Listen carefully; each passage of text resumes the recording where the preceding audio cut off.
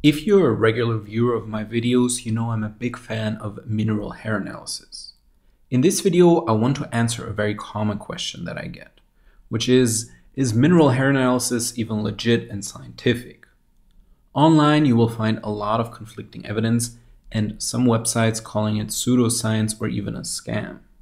In the following few minutes, I want to go over the most common objections against HTMA, and I also want to explain the idea behind hair mineral testing and why it's so often misunderstood. You will then realize how complicated nutrient testing actually is and why the standard advice of just get a blood test is pretty bad.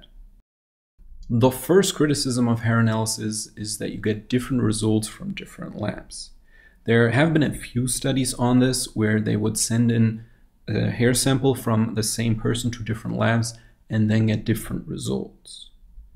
A prominent example would be a 2001 study by Seidel et al., which is called Assessment of Commercial Laboratories Performing Hair Mineral Analysis. Now, how is this possible? The problem here is that the studies never distinguish between labs with different procedures and machines. If you want to do a good mineral hair analysis, you generally want to use inductively coupled plasma mass spectrometry, ICP-MS. But some labs might also use atomic absorption spectrometry, AAS, or a different way of analysis entirely. Also keep in mind that most labs specialize on the detection of toxins or illegal substances in the hair, and they only do nutrient testing on the side. What that means is that before they analyze the sample, they usually wash it. But this throws off quite a few values, especially the sodium and the potassium values. To get good results, you always want to look for a lab that specializes in nutrient testing, uses ICP-MS machines, and does not wash the sample before the analysis.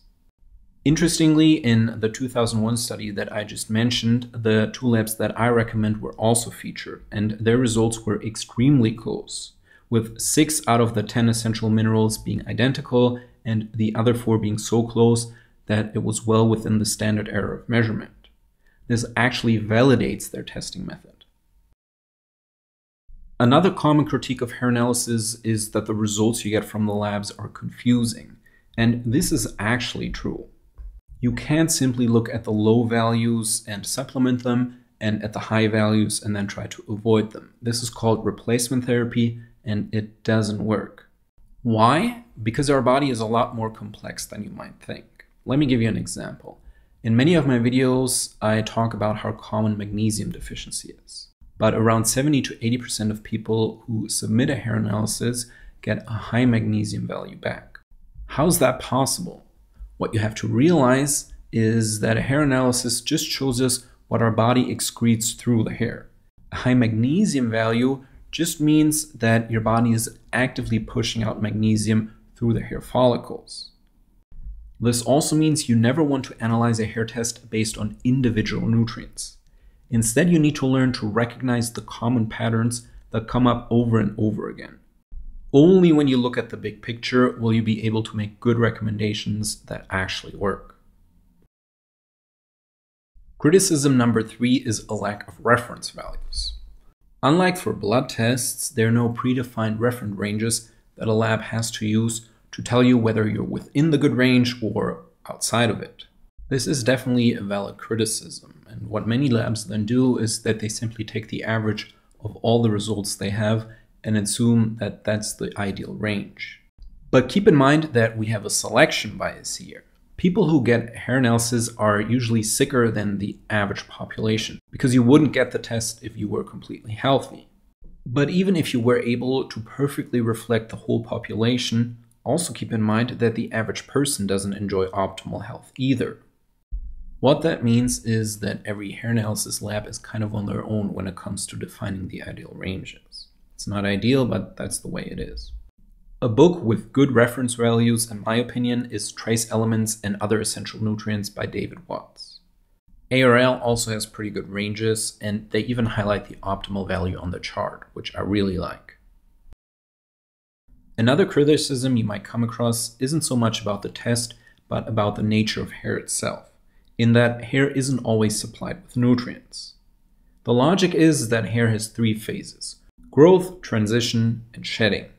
And during the last, so the shedding phase, the nutrients won't be shuttled in as much into the hair follicle because blood flow is decreased.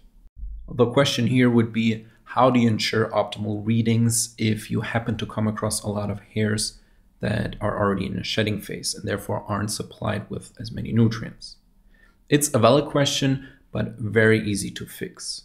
Really, all you have to do is sample your hair from different locations on your scalp and also not use hair that has already fallen out. I will link a guide on how to get your hair analysis done step by step, where everything is explained in much more detail.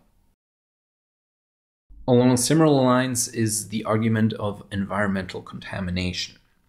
It says that hair doesn't only show what's inside the body, but it also picks up a lot of stuff from the environment.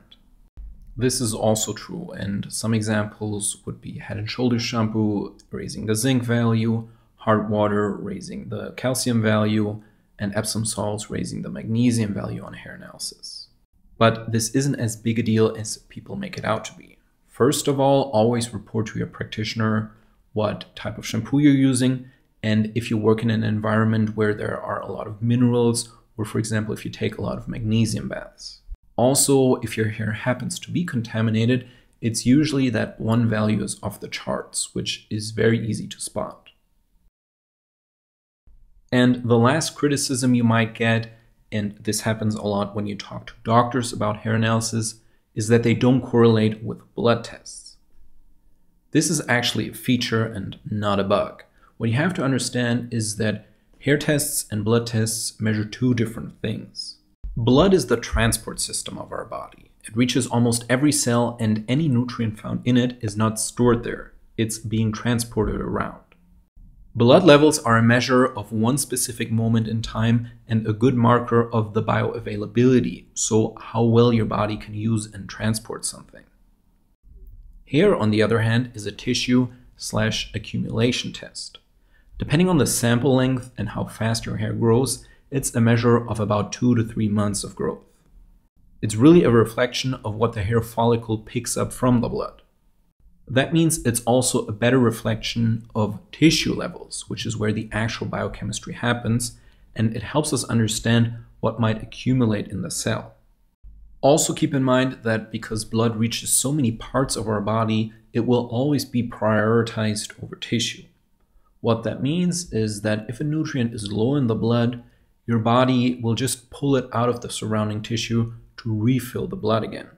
A really good example here are electrolytes like potassium. Too much or too little of it in the blood can kill you, which is why the body does everything it can to keep blood levels stable. But that also means that if you only look at the blood value, you will almost always get normal ranges, even when somebody is already deficient in the tissue. Great, now that we looked at the most common criticisms of hair analysis and I tried to explain them, what's the verdict? Is this a scientific method or not? The answer is yes and no. It is scientific in the sense that if you use a reliable lab and they don't wash the sample beforehand, you will always get the same measurements.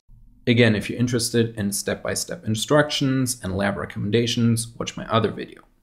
But because the interpretation is difficult and your average practitioner or the average person won't understand it, they will draw the wrong conclusions. Because of that, it falls outside of the scientific consensus. It's still a very controversial method and not accepted by many institutions. Now, my response to that would be that the status quo on nutrient testing sucks. We've been doing the same thing for decades and it isn't working. There are so many people with undiagnosed nutrient deficiencies that always get told that they're fine and that they're just imagining their symptoms. In my opinion, this is probably the biggest blind spot we have in nutrition right now. And even though hair analysis isn't perfect, it's definitely a step in the right direction.